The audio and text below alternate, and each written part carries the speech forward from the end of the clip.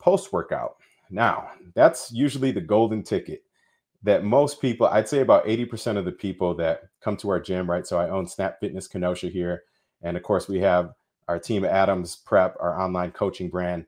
I'd say about 80% of people that come to us are missing out on either the timing or the type or the volume, right? The amount of food that they should be eating post workout. Post workout, I like to stick with a fast digesting protein and a fast digesting carbohydrate, usually a little bit starchier for the carbohydrate. And again, this does vary depending on your specific needs and goals. But let's just say on average, you normally want to refuel, replenish glycogen.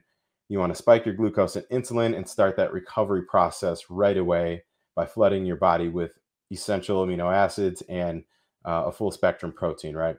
So post workout, I like to keep this within, let's say 30 to 60 minutes at the most of from the time you finish your really intense weight training.